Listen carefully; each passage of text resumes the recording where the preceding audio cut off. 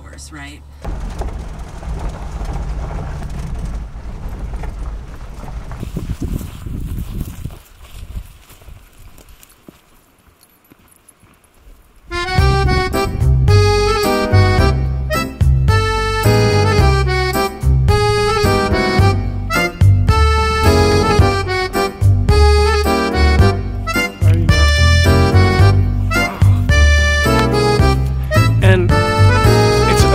Frustrating because in 2018 there's really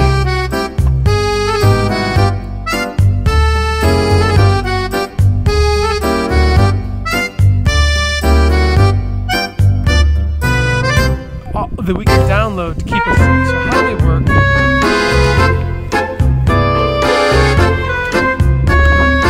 I've used 3 different applications. One on the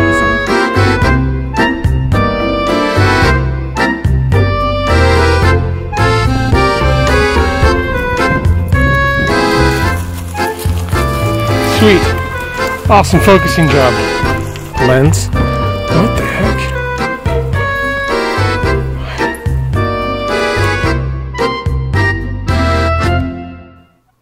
Welcome back. My name is Emory. Thank you for joining me. I had intended on making this video in the mountains. My wife gave me the day off from being the new dad thing, and she was like, go get some fresh air. So I did, brought the dogs up. As you can tell, I had some camera problems. Whatever, still learning some video things. It was also really, really windy where I went up there. So anyhow, I'm back in the office. The video, what I wanted to make out there was for land navigation. Tools that I use to get myself from point A to point B and home and all that kind of good stuff. People go lost all the time, and there's really no need to be lost in 2018.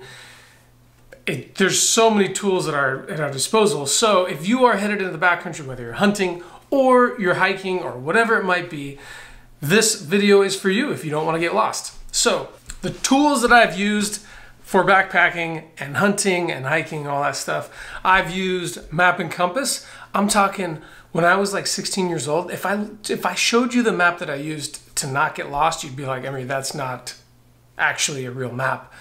It was basically a national forest map that I used for the Gifford Pinchot, and it didn't even have declination on it, didn't have any real information. It basically just had road systems, no topographical information at all whatsoever.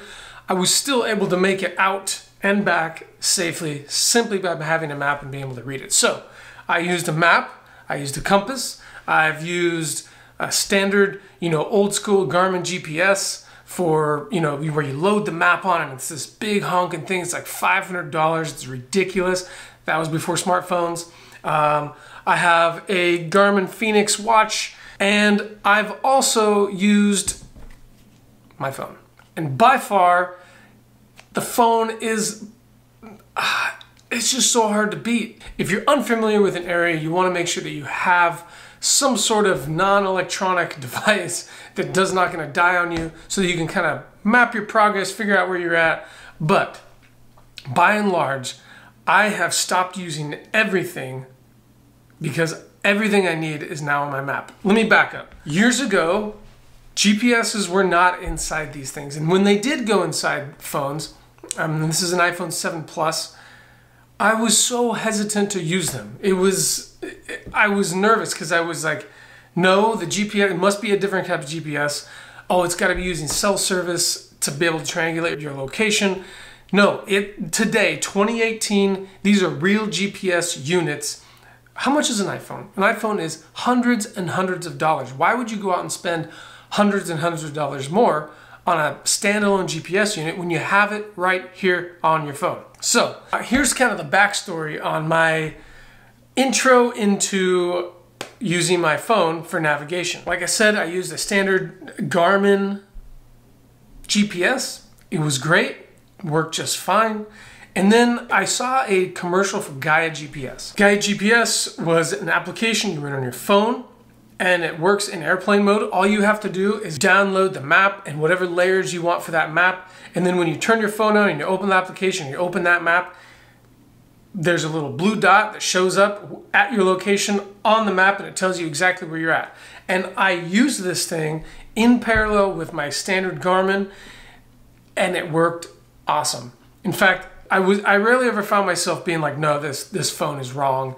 The GPS chips have gotten a lot better. I think it seems that way. Just like a standard GPS, if you're in a really deep gully, sometimes the like marker kind of moves around a little bit. But dude, I am telling you, if you're going on the backcountry, you need to have some sort of mapping application on your phone ready to use, because it's so stinking easy. And what the cool part is with all these applications that are out there, for the most part, you download the maps you want to use. So if you want to download a satellite image, you download the satellite image that you can use while you're in the field. No longer are you bringing a bunch of different paper maps. All your maps are in your phone, stored on your phone, ready to use. And if you want to use a satellite imagery, use satellite imagery. If you want to use a topo map, if you want to use a national forest map, road map, whatever it might be, it's all on your phone, and you just upload that layer and you're good to go. The moment that I realized I wanted to no longer use those standalone GPS units is when I was hiking into a new area, and I got myself hemmed in this like really thick trees. And it was, I'm telling you, when I say thick, like I was doing one of these numbers trying to push through. I pulled out my standalone GPS and I looked at it and I was like, this is just topo lines. Okay, let me see compared to my phone. So I had, again, using that Gaia GPS, I downloaded satellite imagery and some topo maps. So I uploaded the satellite imagery because the topo map's not really going to tell me where the forest, where the tree line is at.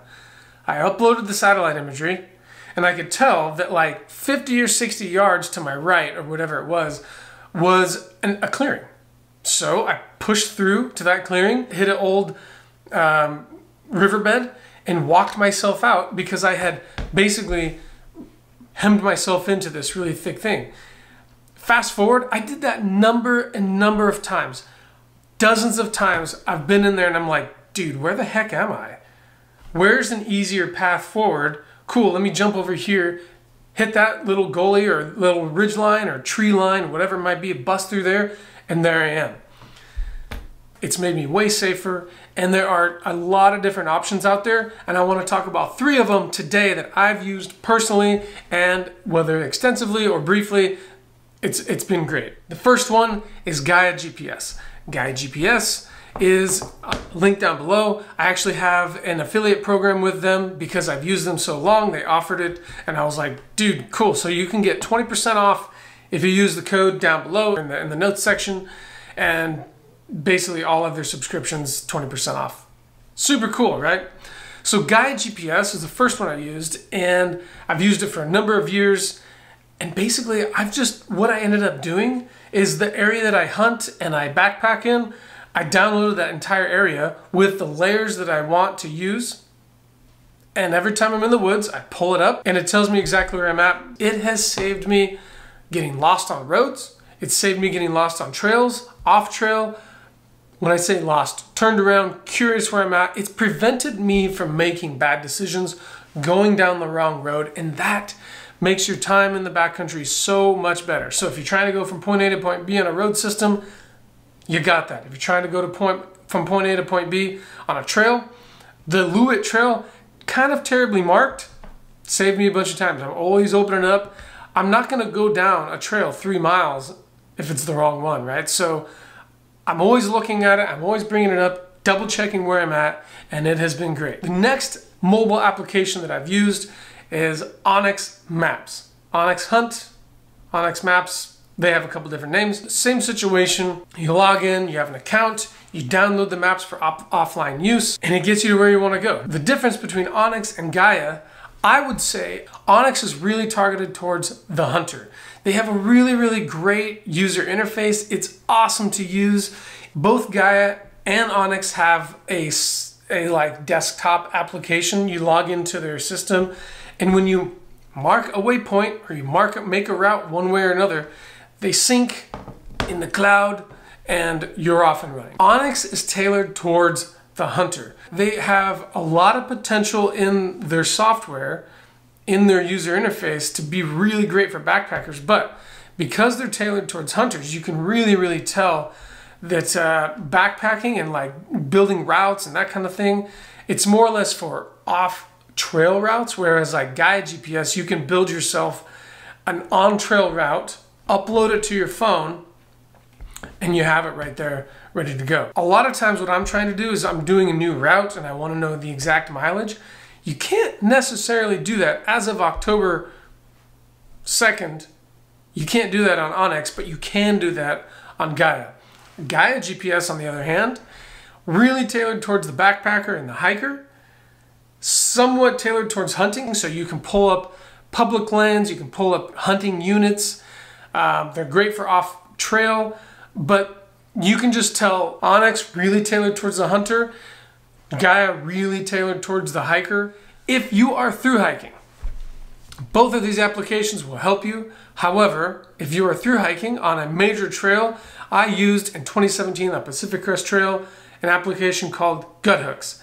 Gut Hooks was awesome. If you are not using Gut Hooks and you're on a really long trail, such as the PCT, CDT, AT, Pacific Northwest Trail, bunch of different trails, man, you're just making your life so much harder than what it has to be. I never missed a turn. Nope, I don't think I ever missed a turnoff. I was always able to find myself on the trail. It allows you to get from point A to point B. It tells you how many miles to a certain waypoint or a certain section on the trail. And you basically, when you're in town and it's like various sections of trail chunked down, there's tons of information. Link in the description. I don't understand why this isn't just a standard feature on basically all trails, because it takes the guesswork out of knowing how far it is to water, knowing how far it is to a campsite. It gives you information about what's 20 miles up ahead, what's in the next town, that kind of a thing. It's like your own little tour guide right on your phone, and it works on your smartphone. I'm telling you, it's awesome. I actually, when I came back from the PCT, I actually missed my Gut Hooks app. I wish it was on every single trail. It was really that good. To recap, please download a mobile application for navigation on your phone. I don't even know if that's the right. Mobile navigation application for your phone, because it will save you from getting lost. We had a guy, and this is my soapbox. There was a gentleman that went lost on Mount St. Helens this last summer for like 6 days. He went out for a day hike, not having known the area, no maps, I'm guessing, no compass, no way to get home, and he wasn't prepared for overnight. He survived 6 nights in the mountains when they found him like 4 miles from the trailhead as the crow flies. I'm familiar with the area he got lost in, and there is literally no reason why you need to get lost in 2018 and going forward. It's just, it doesn't need to happen. Please, go on. If you want 20% off, use Gaia. If you don't like that, go to Onyx, find something. Find a mobile application for your phone that helps you navigate so you can get home safe and you can have the confidence knowing exactly where you're at. The worst thing in the world is going in the mountains, getting turned around and being like, oh crap, I don't know where I'm at. And then what happens is this rush of emotions. You start making bad decisions. You may start thinking things are one thing and then the next. You're not looking at your surroundings, you're not paying attention. Literally, the confidence of being in the backcountry, knowing where you're at, makes your entire trip so much better. Knowing how far it is to a certain location, knowing you're not going to get lost, knowing that you're going to come home that night. Man, I can't even say it enough. I don't care what you use. Always have some sort of map on you, paper map. That's always great as a backup if you're not familiar with the area. But everyone's got a smartphone. Everyone can download these maps. And everyone, if you're heading to the backcountry, you need to have one of these solutions in your pocket. That is my rant for today. Thank you for joining me. If you have any more questions, let me know. Again, I have extensive experience with these applications. I can help answer questions, or I can point you to the people that run the applications. I've had both Onyx and Gaia on the podcast talking about their applications, so you can check out those. I can leave those links in the description as well. But yeah, that's it. I think that's it. Navigation.